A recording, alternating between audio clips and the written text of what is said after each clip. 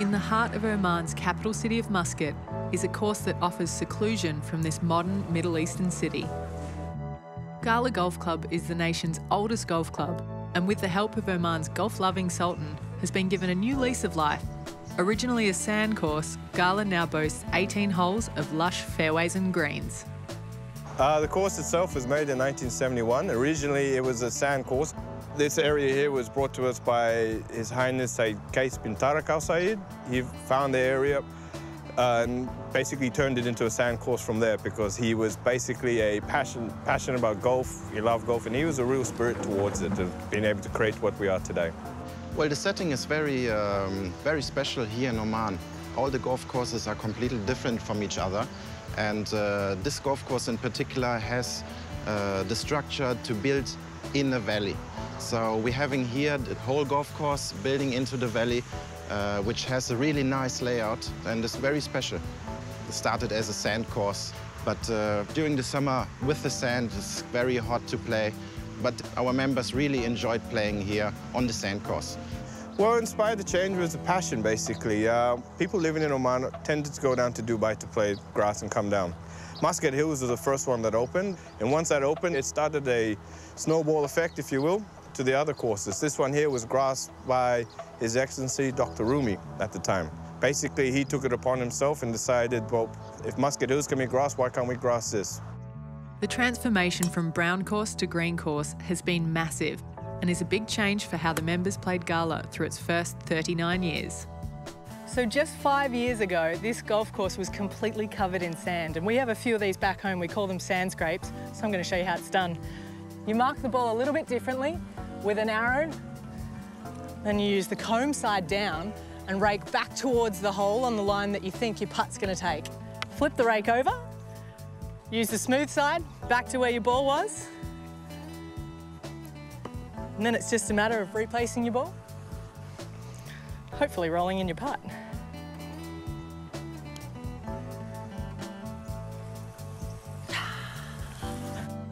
Now with lush grass and palm trees set against the original rock walls and sand, Ghala feels like an oasis in the heart of Muscat.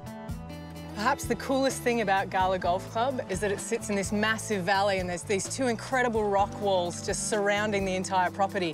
And it gives it this real amphitheatre feel, and considering how close it is to Muscat, it still feels really peaceful. Time to get the lay of the land and check out Gala's feature holes with a little advice from Milo. This is the par 4 6th hole, and I've got to say, it's a pretty incredible setting. There's very few places in the world where you feel like you can bounce it off a mountain range and still hit the fairway. I think personally, tricky about this golf course is that we have very narrow fairways. We have a lot of sand, so this is really the difficult part, I would say so, to play then off the dunes. Milo was keen to show off Gala's brand new 18th hole, a source of pride for its members. So Milo, why have you brought me to the 18th hole? Because this is our signature hole here, having a beautiful view towards the clubhouse. And we have a really nice featuring hole here with the water right next to it, to the clubhouse. So you think I'm going to hit it in the water? Is that what you're trying to say? I hope so not. If you're reaching the first shot 350 yards, you might end up in the water. But I assume that you're not hitting it that far. Yeah, it's just a little bit out of my range. Yes, a little bit out of your range. But you should be doing fine. Just make a normal shot as you normally do. Just hit it straight towards the fountain there. Oh yes, that could it be. With a nice fade in there. Excellent plate in the middle of the fairway. Why, thank you, Milo. I'm quite surprised actually about that. The first shot. Ooh. Hopefully not in the water. Great shot. Really nice. I've got about 120 to the pin, but Milo has absolutely smashed his drive. No breath of a lie. That water's 350 yards off the tee and his ball's in it. I might give him a free drop if I'm feeling generous, but we'll see how this shot goes first. Any advice from here, Milo?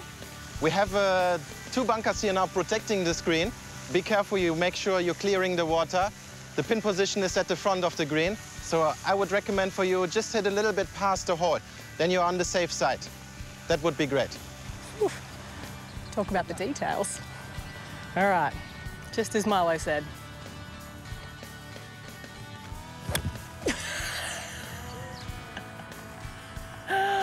Oh, no. Oh, you're very lucky. I cannot believe it. But the result is exactly the same, I told you. Well done. I think that's what we call a member's bounce, folks, so I better go pay my green fees. Now, Milo, I can't possibly give you a penalty after hitting a good shot off the tee and my luck, hitting the rocks next to the green and bouncing onto the green. So we'll say that this ball's lying too, OK? OK, much appreciated. Thank you very much. Let's see how it goes.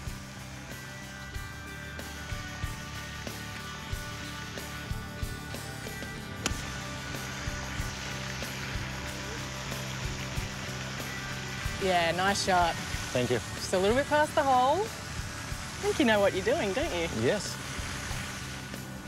Well, knowing my luck right now, this might actually go in. You will make it.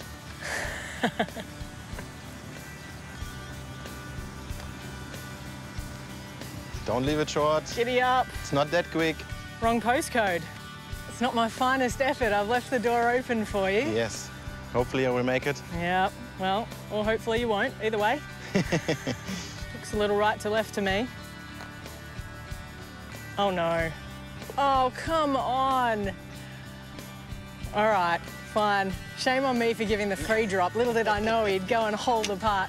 Thank you very much. It's been a pleasure. Thank you very much. Now the drinks are on you. Okay. Ghala is Oman's oldest golf club, and I'm keen to find out more about its vibrant membership, a true reflection on the city of Muscat. We have members from India, we've got members from England, from Singapore, from Malaysia, from Australia as well. I mean, even myself, I'm Fijian, and I'm sitting here at Ghala. People come here for a good time.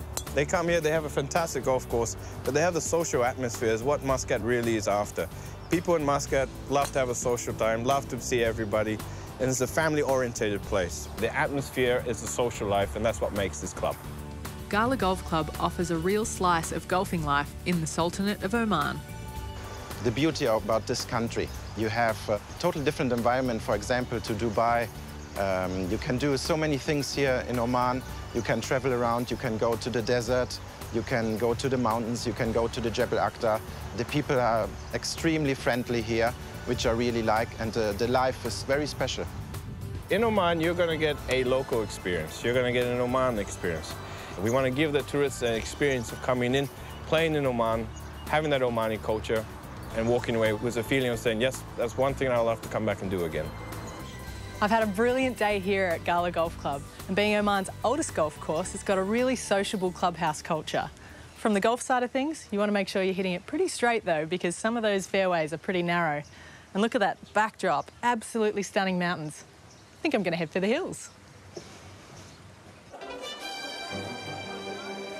Just 1.5 hours from Muscat is Nizwa, one of the oldest cities in Oman. Once a centre for trade, religion and art, that tradition continues today. This is the Nizwa cattle market, and I've got to say, out of everywhere I've gone in the world, this is one of the most unique experiences I've ever had. I've just had a goat walk over my foot, which, I mean, usually doesn't happen so close to the city. What happens is the goats are paraded around the centre of the circle by handlers, I guess you'd call them. The owners, they give them to the handlers, and then the handlers walk around trying to get the best price from the highest bidder. They go back to the owner, say, is this good enough? And then either a deal's made or a deal isn't made, and they come back next Friday. The handlers get 2%, and the government gets 4% of the sale. There's literally every type of breed you could imagine here. And when the goats are done, the cows, they start coming around, and I can only imagine what that's going to look like.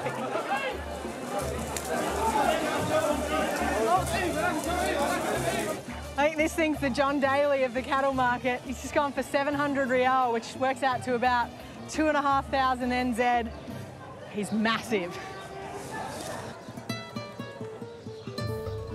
More souks or markets remain to be explored, where I'm keen to take in the sights, sounds, smells and tastes of Oman. This is halwa, which is an Omani delicacy, and I think the best way to describe it, it looks like a caramel jelly, and apparently it's got nuts, some saffron and maybe a few spices in it. Not quite sure what to expect, but there's only one way to find out. All right. It's a lot fruitier than you'd expect. That's quite nice texture. Don't know what everyone else is having, but this one's mine. Next stop, the Nizwa Fort, Oman's most visited national monument and one of over 600 forts throughout the Sultanate. Masood, we're in the Nizwa Fort and there's tons of these holes all over the ground. Can you tell us a little bit about what's going on here? Right, okay. Actually, there are different holes for different purposes, actually. Like this hole, what we have here. If the fort got attacked by the invaders, the soldiers up here, they'll be boiling oil or syrup, and then they'll pour it from this point here to on the invaders there. So the invaders will sleep and they'll fall on the traps there where they get killed afterward. This fort is a bit sturdier than the one I used to build in my lounge as a kid, and the views over the city of Nizwa are pretty spectacular too. Back in Muscat, my action-packed day isn't over yet. The Shangri-La Bar Al Jisr Resort combines 3 hotels, with the family-friendly Al Waha Hotel and the 5-star Al Bandar Hotel offering plenty of fun in the Omani sun. Both hotels lead onto a 500-metre beach where you can take a dip in the turquoise waters of the Sea of Oman. The Shangri-La boasts 2 pools and the 500-metre lazy river that meanders through the Oasis garden from the Al Waha to the Al Bandar Hotel and back again. If you've been out on the golf course all morning and you feel like chilling out a little bit, the lazy river's the place for you. No stay at Bar Al Jisr is complete without getting out on the golf. Now, when I'm not on the golf course, I love a bit of fishing, and there's no better place to do that than Oman. This place is brimming with sea life. You can catch tuna, mackerel, or even a kingfish out here. I'm having as much luck landing fish as I've had draining birdies on this trip, but all the more reason to come back to my favourite new destination. Like you, I wasn't sure what to expect from Oman, but I have to say this has honestly been one of the most surprising and incredible trips I've taken anywhere in the world. The people here are so friendly. This scenery is stunning. But if you're wondering why I've got these golf clubs on the beach with me, I've got one more thing to do on my bucket list. Well, I've got 190 yards, I've got 3 wood in hand, and not surprisingly, the wind's coming off the ocean. So what do you think, maybe right edge of the hole?